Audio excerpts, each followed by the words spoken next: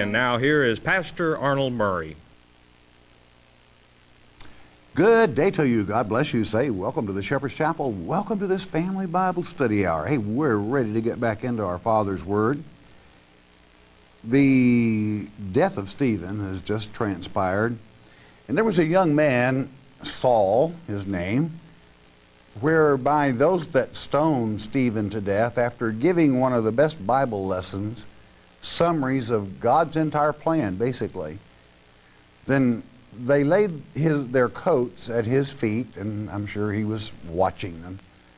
And he was in agreement with them stoning Stephen to death, because this same Saul would later be named Paul, and he would write a great deal of the New Testament.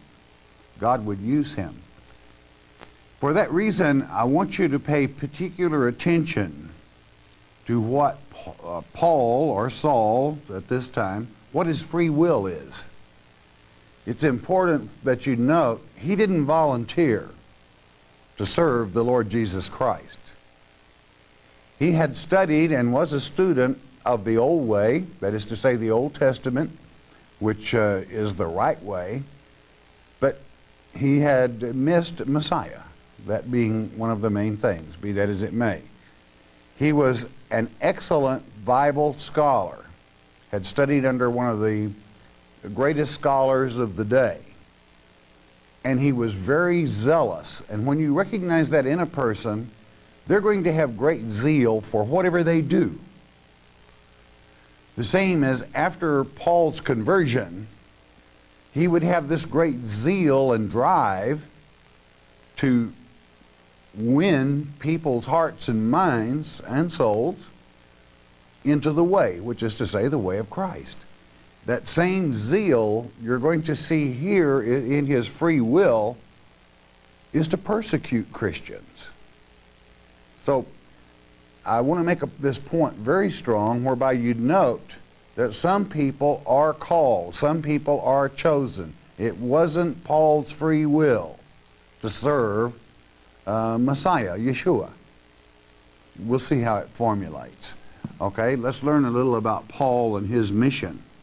Chapter 8 of the great book of Acts, verse 1, and it reads, with that word of wisdom from our Father in Yeshua's name.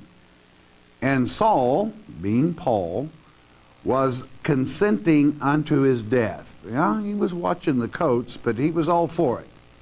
And at that time there was a great persecution against the church, which was at Jerusalem. And they were all scattered abroad throughout the regions of Judea and Samaria, except the apostles. The apostles stuck. I want to call attention to the word death in the first sentence of this verse. It's not the normal word used for death in the Greek, and you that have Strong's concordances, I would advise that you check this word out. It's used very seldom. The prime in the Greek of it, not the word itself, but its prime, means to take away, to lift out, to begin a journey. Interesting word. I just say that in passing for a different study for a different time, but it's one of the few places this particular word is utilized as death, and inasmuch as the way Stephen died with heaven opening, check out the word, then take it to its prime, and I think you'll be pleased with what it looses to you. Okay? Verse 2. And devout men carried Stephen to his burial and made great lamentation over him. These were righteous men, pious, you could even say, that took care of his burial. 3. As for Saul, he made havoc. He laid waste of the church, entering into every house, these are even private homes, and hailing. Hailing is an old English word that means hauling, okay?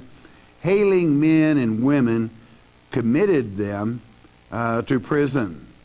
Now, the word hailing here, where the old English word is utilized in the Greek, is pseudo.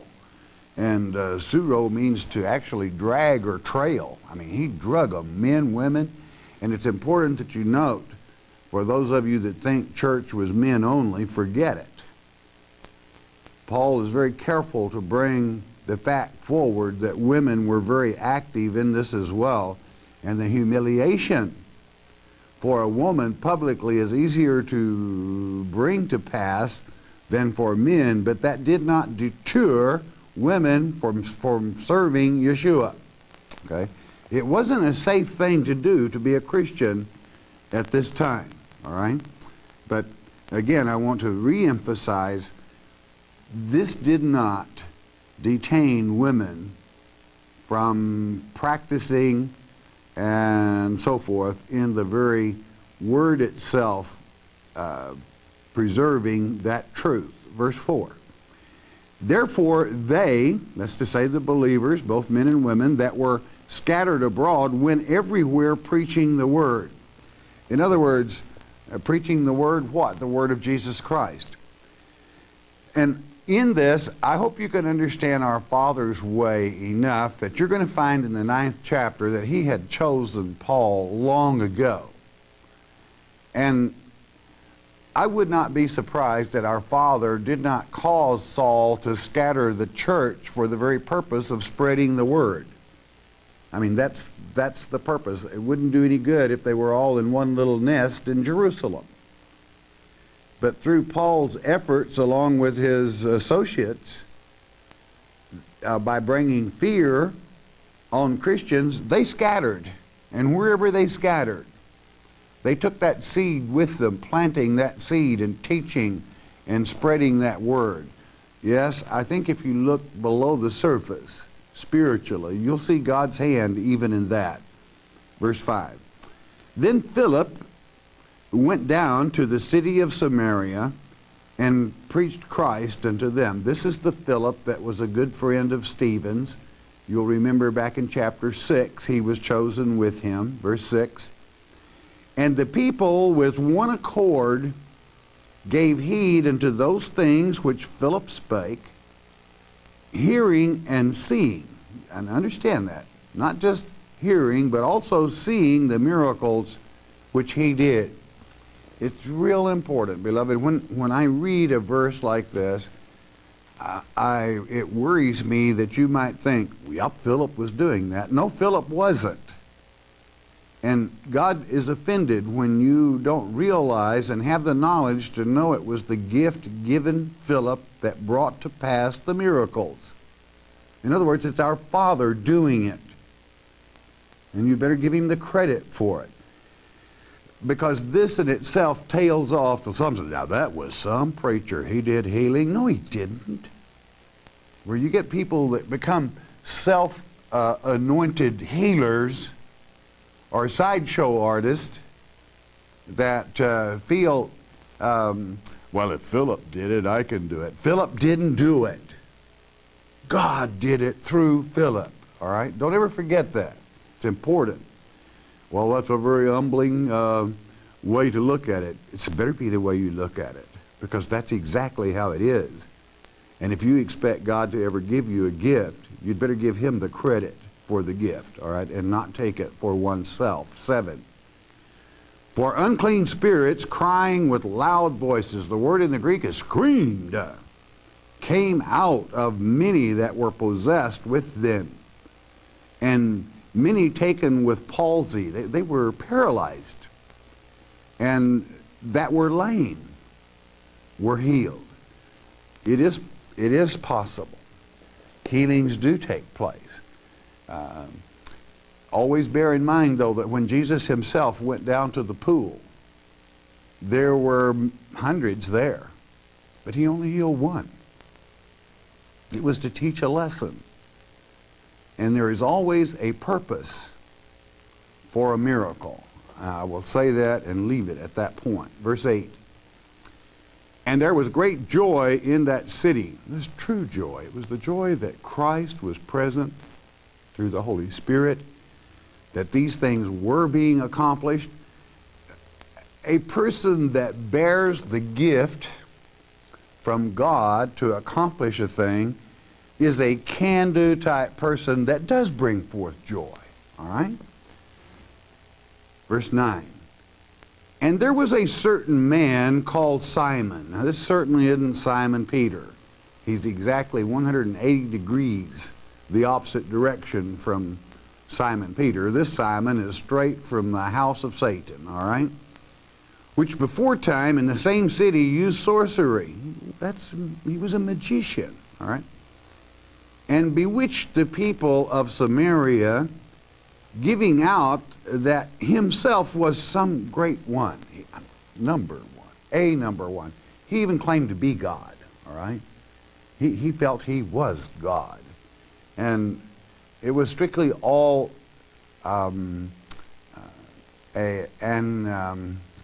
tricks through magic and so forth, using trickery from his own actors that worked with him and so forth, till he had quite a little church service that would go on there, all right? Verse 10, to whom they all gave heed. They listened. This was Samaria now. Watch Mountain. They gave heed, from the least to the greatest, saying, this man is the great power of God. And I don't want you to overlook that fact. Memorize, hold that in your mind. Lock it there for a moment. To have the power of God would almost be Messiah himself. All right? Because he's claiming in that sense to be God.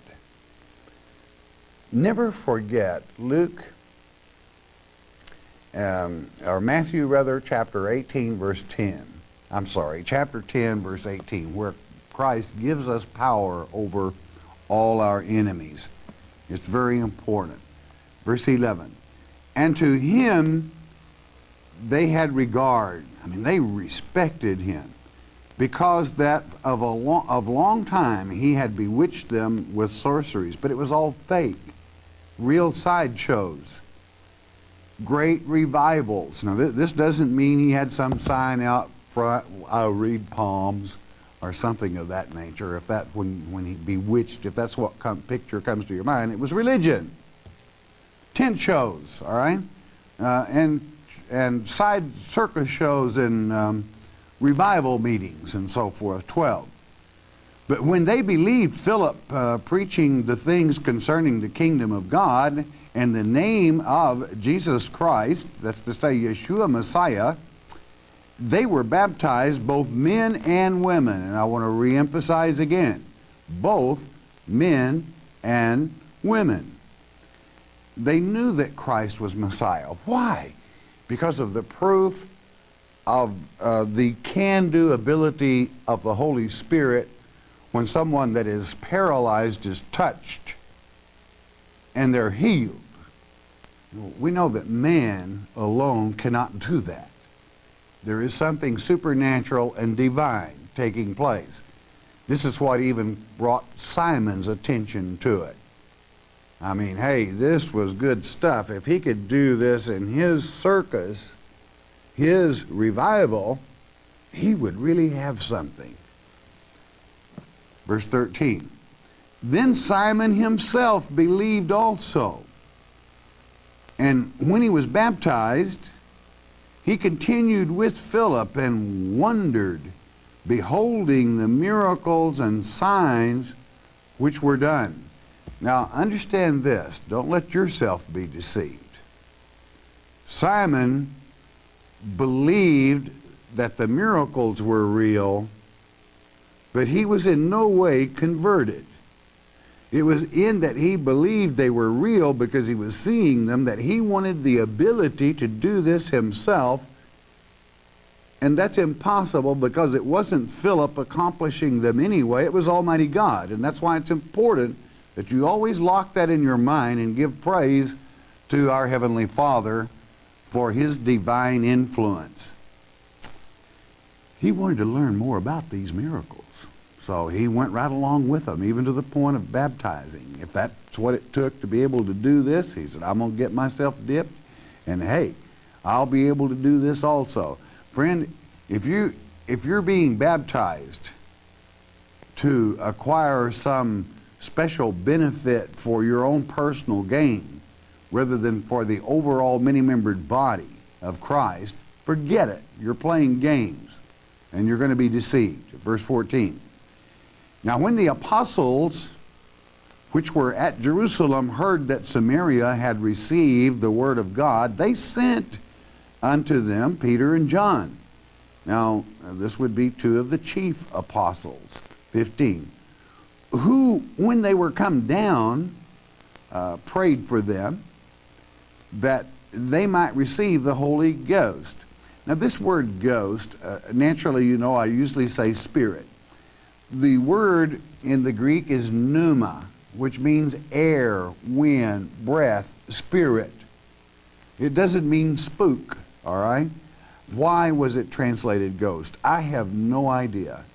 That's one of the reasons you should read the letter that the translators of the King James Version wrote in the original King James. That's why we carry the original King James, so that you can read that letter, not have it as a study Bible, because it's Old English and many of you would have great difficulty even in reading it.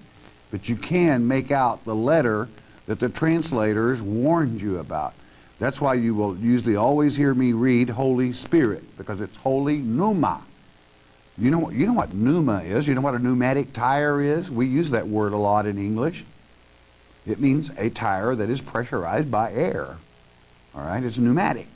All right, okay. 16.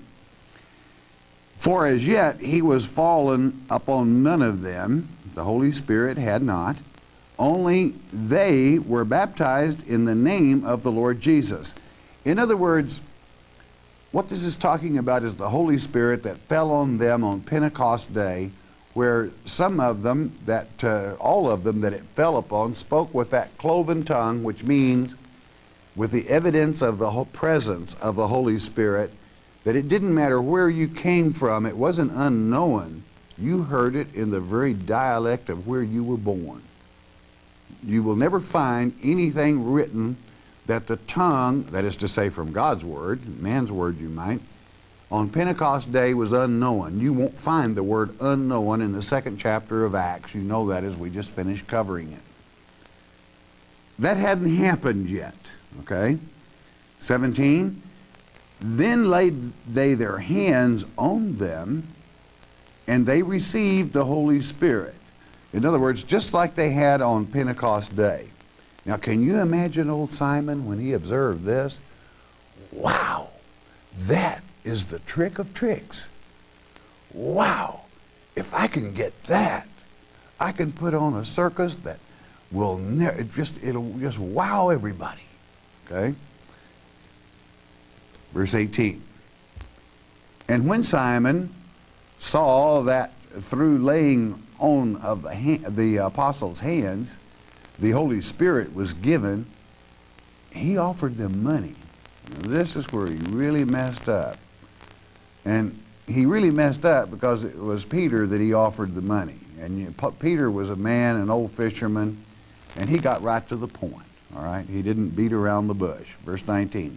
Saying, give me also this power, that on whomsoever I lay hands, he may receive the Holy Spirit. Verse 20. But Peter said unto him, thy money perish with thee, because thou hast thought that the gift of God may be purchased with money. I mean, he cut him down to size. 21. Thou hast neither part nor lot in this matter. In other words, that's saying you're a fake. For thy heart is not right in the sight of God. You don't fool a person, a man or a woman or a child of God. You can't con them. You might fool them for a little bit. You won't fool them for long. But these people that put on circuses called church services or revivals, and I'm not saying all revivals are this way. Some of them are genuine, they do good. But sometimes you have a charlatan that practices, there's even a word for it. It's called simony, all right? That mimic this one Simon, that do it for money, all right? Verse 22, Peter continues, Repent, therefore, of this thy wickedness, and pray God, if perhaps the thought of thine heart might be forgiven thee. Now, did you hear what Peter said to him? He said, you better pray. You better get right with God. You better start talking to him, all right? 23. For I perceive that thou art in the gall of bitterness and in the bond of iniquity. You're bound up by sin, the chains of sin.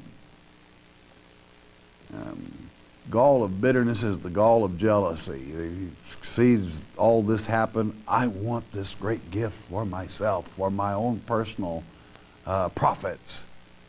Verse 24. Then answered Simon and said, pray ye to the Lord for me, that none of these things which ye have spoken come upon me. Did you get it? Do you see how disingenuous he was? What did Peter tell him to do? This is important, beloved. It's very important. It's important in your daily life. Peter said, you pray to God for forgiveness. And Simon, after hearing this, having this dressing down from Peter fall upon him, said, you pray for me. All right? You see, that won't cut it. He did not do what Peter told him to do. He wanted Peter to do it for him. That shows a great lack of faith, of sincerity. It shows a great lack of a lot of things. 25. And they, when they had testified and preached the word of the Lord, returned to Jerusalem and preached the gospel in many villages of the Samaritans. You know, in history concerning old Simon, he goes on from this point, and it's not biblical. What I'm going to share with you is history, or at least it is said of Simony when Simony is brought up. And remember, I told you to mark in your mind, he said he's got the power of God, or the power of God is on him, and he was really somewhat. Well, he really believed that in his own heart. He had observed and witnessed these miracles to the point that he made up his mind that to really have the gifts and to document that you were God, that you had to be buried for 3 days and then resurrect. So do you know what the boy had done? He had himself entombed, and he said, in 3 days I'm out of here and we're going to take over the world. And guess what? It still hasn't happened. He's still in there. He's still down there. He's still buried. When he was there 3 days, he was deader than a hammer, all right? Which anyone knows that's what would happen. But he really believed in himself rather than God. The reason I share that with you, I want you to think about it. I said he really believed in himself rather than God. And no doubt he was good at trickery. He was probably really one of the best when it came to illusion, or making something seem that it was what it wasn't, in deception. That's Satan's game.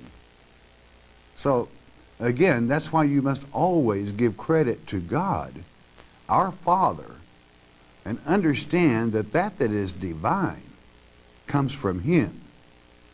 And quite frankly, beloved, sometimes you have to shut your earthly eyes and open your spiritual eyes to really see that presence and the blessings of God when it pertains to gifts. Simony. It's always been a humorous thing to me. I think it's funny. I'll just put it that way. To see this clown with all the people deceive, get so deceiving so many people, that he finally builds himself up to the point that he's going to do it exactly the way that other man named Jesus did, because they're all following him. All I got to do is go in that grave and come out in 3 days, and hey, I've got just as good a show as he does. Well, think about it. Verse 26. And the angel of the Lord spake to Philip. This is the angel of the Lord, the Spirit of the Lord, the Holy Spirit, the angel of God, God's presence, spake unto Philip, saying, Arise and go toward the south unto the way that goeth down from Jerusalem unto Gaza, which is desert. Gaza, as we pronounce it in this day. It means fortified. It's in the news of late even, 27. And he arose and went, and behold, a man of Ethiopia, an eunuch, of great authority, under Candace, queen of the Ethiopians, who had the charge of all her treasure, and had come to Jerusalem for to worship.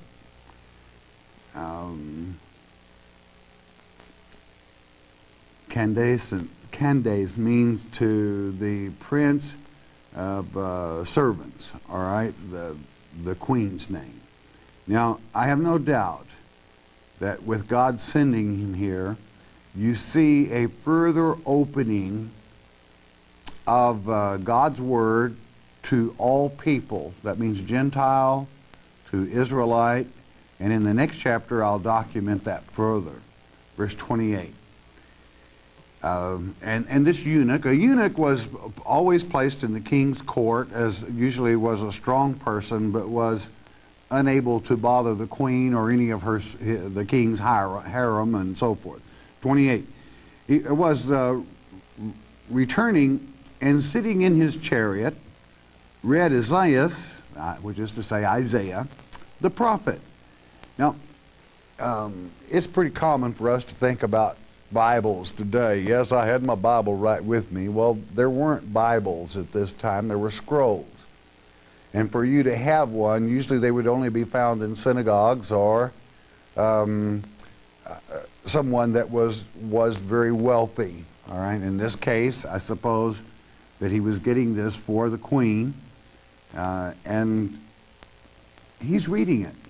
And as the custom, many people of this area read out loud.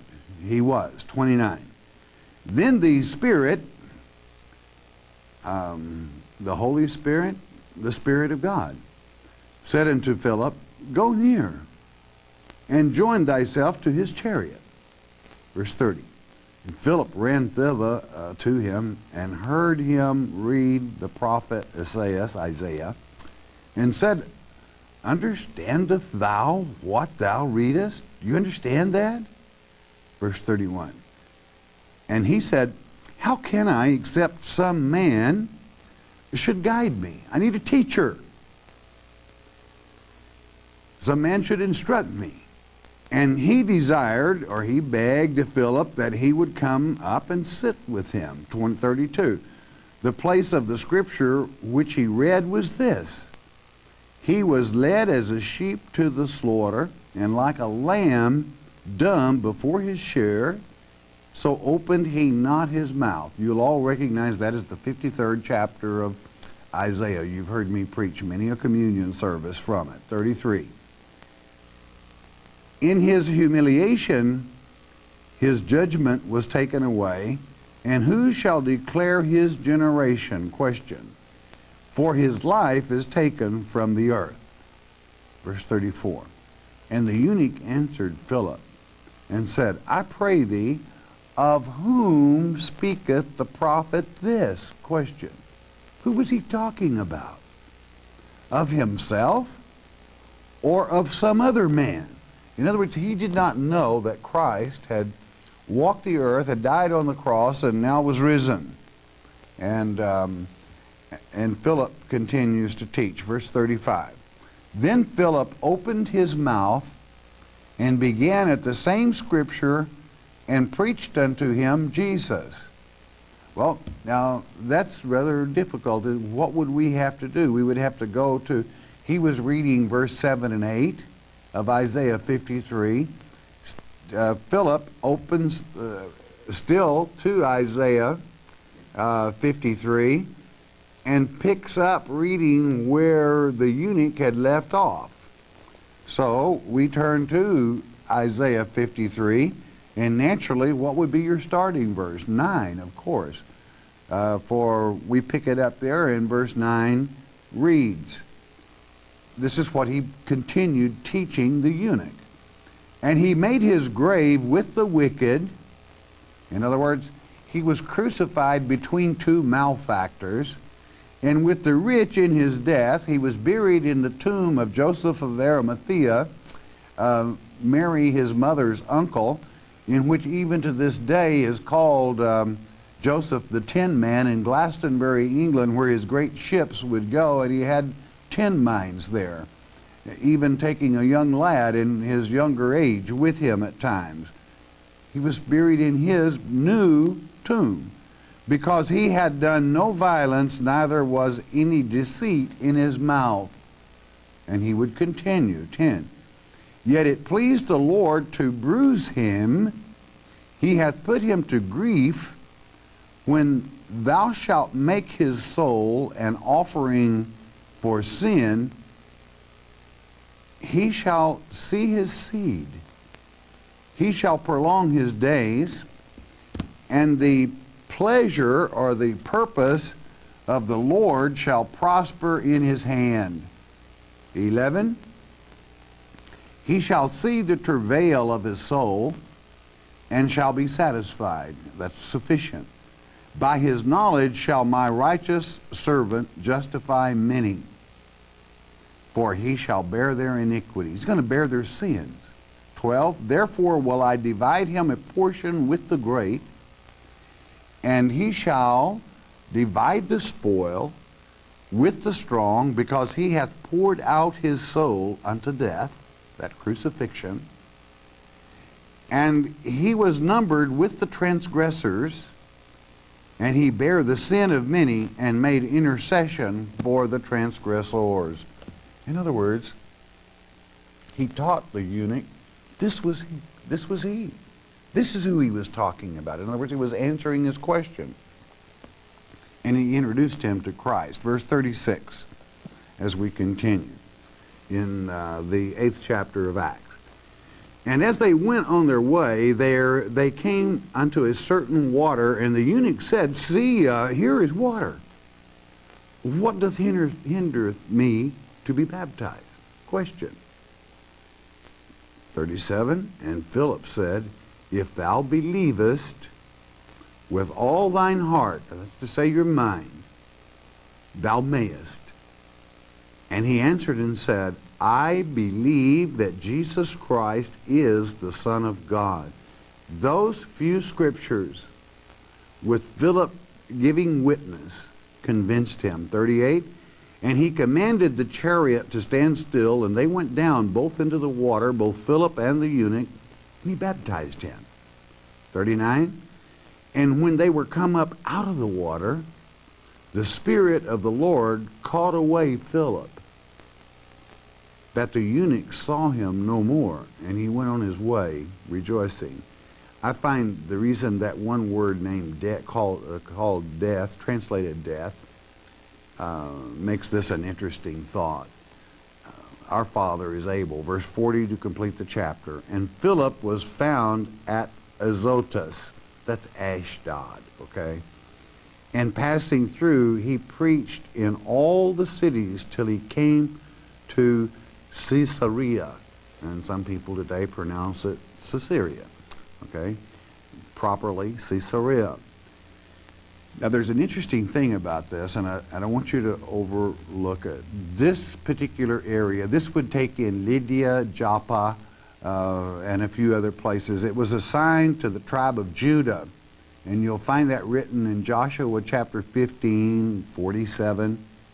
But it was never subdued by the Israelites.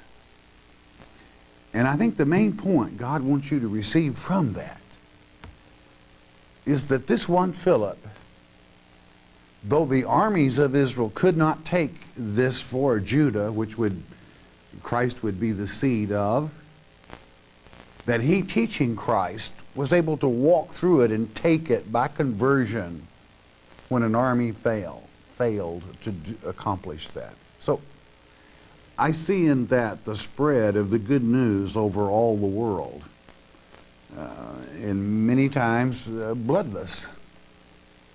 Sometimes there's even been a little bloodshed. But we see Philip with the hand of God upon him, for certainly he was gifted. And I have no doubts whatsoever that his old buddy Stephen was with him in spirit every step of the way, urging him on. So, what an experience. What a lesson.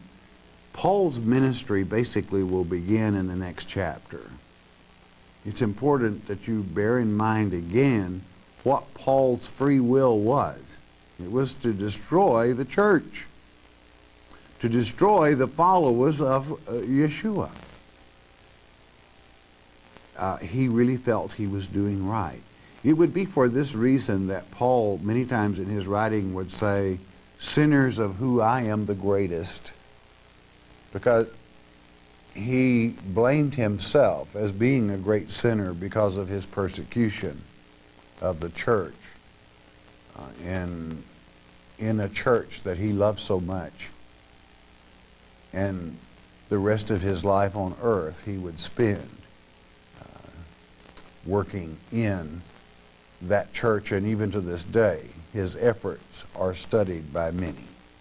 All right, don't miss the next lecture, Paul's beginning in serving Yeshua. All right.